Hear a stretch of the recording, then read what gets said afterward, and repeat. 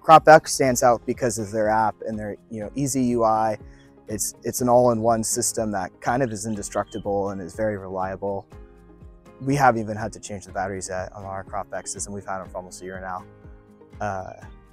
And the fact it's a platform that's easy for me to use, but I can take that to people that don't necessarily know how to use it, and they can just download the app real quick and to see as well.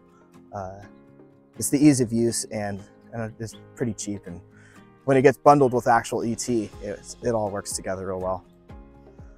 Actual ET information is unique because it gives you a total water loss number for your vineyard that's being measured with a probe that's in your property, as opposed to taking a mathematical formula that's just the standard for the current valley's weather.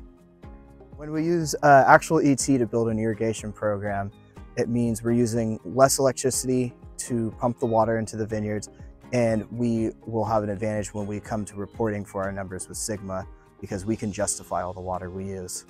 Using soil sensors combined with actual ET data tells you exactly how much to irrigate and how well it's working, and then from there, with each irrigation, you're getting better at irrigating, essentially, because you're watching the water loss happen in real time, then you watch the water replenishment happen in real time as well.